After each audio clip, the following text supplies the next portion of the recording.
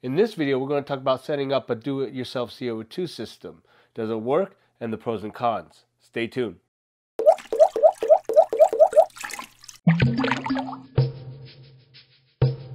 Hey guys, this is Chung from the Wild Box and welcome to another video. If you're new to this channel and you want more awesome, cool aquarium videos, please hit that subscribe button and that bell icon. Right off the bat, I gotta say that do-it-yourself CO2 works. It's not as good as pressurized CO2 system, but it does its job.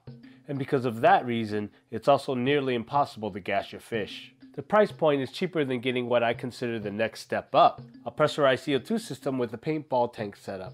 We'll do a price comparison in a bit.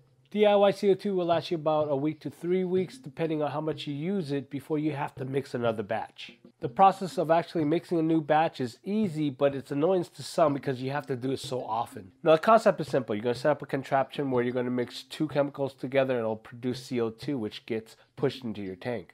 Now I use it successfully in 20 gallons or smaller tanks, but I heard that people have no problem doing it with tanks up to 55 gallons. Now people have doubled up the system in bigger tanks. Now I'm not sure if that works, but it'd be something to try in the future. Now let's talk about what you need. Everything that I talk about here has links at the bottom in the video description below. First you need the contraption to actually generate the CO2. There's two types that I found here.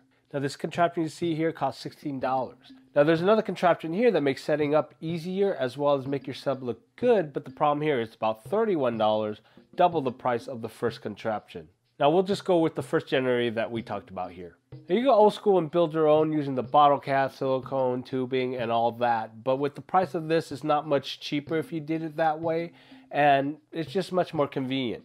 However, if you're a hardcore do-it-yourselfer, then by all means. You could rig one up without the gauge, and you could just replace the needle valve with one of those shut-off valves just so you could shut off the CO2 during the night. Now, word of advice, if you do, get these caps. It's already pre-made for you and you don't have to play the game of hit or miss with silicone and tubing and possibly have a leak. To create the reaction to produce CO2, you need two things, baking soda and citrus acid. Now, there are other recipes out there that uses sugar and yeast, but this seems to work much better for me. I bought a bag of 13.5 pounds of baking soda for $19, and I bought a bag of citric acid for $14 on Amazon. But if you shop around, you might be able to find it cheaper. You could also find this stuff at your local grocery store, just make sure it's food grade stuff. Now I chose to buy large bags of this stuff so it lasts me longer without needing to keep buying it. Now you could go smaller or you could buy it in bulk, it's totally up to you. Now you need two empty 2-liter bottles. Now these are free if you drink soda. Now if you don't, you could always ask a friend. Now if you don't have friends, go to the 99-cent store and get 2 bottles of soda, feed them to your dog, and rinse them out. No, don't feed them to your dog. And finally, you need your basic accessories. Bubble counter, hose, diffuser, a one-wave air valve, and I also added another cool tool which made my life easier. I'll talk about that in a bit. Now let's unpack this contraption. As you can see, one of the caps houses a gauge as well as the other cap houses a square looking thing. That is your needle valve. Now this model comes with a ball on the inlet and I'll show you what that does later. But some of the older models in these contraptions don't have this. The caps are most likely labeled A and B. This is so you could easily identify which bottle goes where. A is where your citric acid bottle goes and B is where your baking soda bottle goes. So just remember this, A is for acid, B is for baking soda. And C is for Chung, the guy you're watching now on the water box. Now you also want to make it easy by labeling your bottle A and B so that you know what goes where. Now the recipe is simple. For bottle A, you want 200 grams of citric acid and you're going to mix it with 600 milligrams of water. Mix it in the bottle and shake it up really well. Now for bottle B, you're going to mix 200 grams of baking soda and 200 milliliters of water. Again, give it a good shake. Now attach the bottles to the appropriate caps, A to A, B to B. Now make sure that's screwed on nice and snug, and at this point also make sure that your needle valve is closed shut. Make sure the hose with the ball is inside the acid citrin mix. That's what the magnet's for. If the model you got doesn't have that ball, then just make sure that the hose is inside the mix of the citric acid. When ready, we'll prime the generator by squeezing bottle A. This will move the citric acid into bottle B and start the reaction. I keep squeezing bottle A and getting the citric acid in there until it builds enough pressure so that it makes the bottle rock solid. Then I move the ball outside the citric acid mix. This will create the pressure that I need much quicker.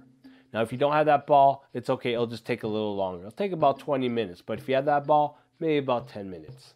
You know when you're ready to pump CO2 in the tank when the needle on the gauge hits that green area. If you have the model with the magnetic ball, go ahead and move it back in the citric acid mix and you're good to go for another week or two before you have to mix up another batch. Now I mentioned I use another tool to make my life easier.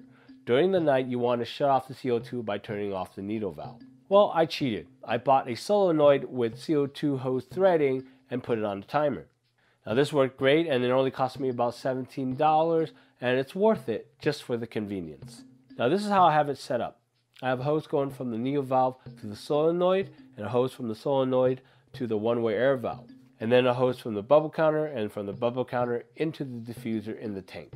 Now once I set the needle valve to the setting that I want, I just let it be until I need to change out the mix again. Now is it any cheaper against, let's say, a pressurized system using a paintball tank? Let's take a look. Now mind you, the prices might be different for you where you're at, and I'm also just rounding up. Now I'm going to leave out the pricing for the basic accessories for now, and we'll just stick to the basic core components. Now here's a list of the costs with the CO2 setup without the solenoid. Now let's list the cost of doing up a pressurized CO2 system with a paintball tank. Now I'm not going to list the cost of the baking soda or the citric acid or the refill of CO2 on the paintball tank. We'll get to that later. Now this cost reflects a poor man's setup for a pressurized CO2 system for a paintball tank. This is using the CO2 omnibus regulator. Now we can find one for $26 on eBay from China. It costs a lot more on Amazon, but we're trying to get the best deal here, right? It doesn't have a built-in solenoid, so it's leveling the playing field. Now I got one a while ago and it's kind of dodgy. If you get it to work, I think it's worth the cost, but from reading reviews, even some people had problems with it. So buy at your own risk. Now let's go and add the price of the solenoid itself. Again, an optional component.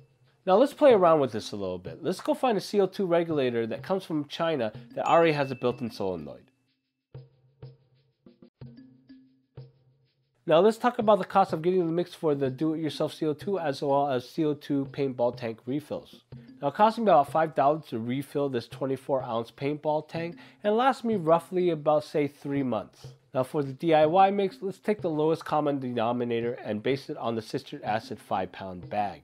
This contains 2,270 grams, so that's about 11 times I could do a mix on. Let's say I'm mixing a batch every 2 weeks, so that's 5.5 months worth of citric acid for $14.